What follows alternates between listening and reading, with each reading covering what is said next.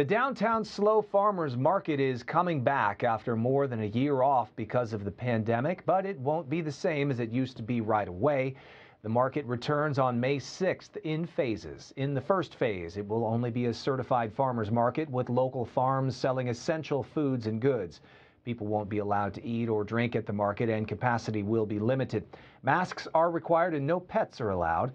No word yet on when it could return to the popular weekly street festival that it was before the pandemic.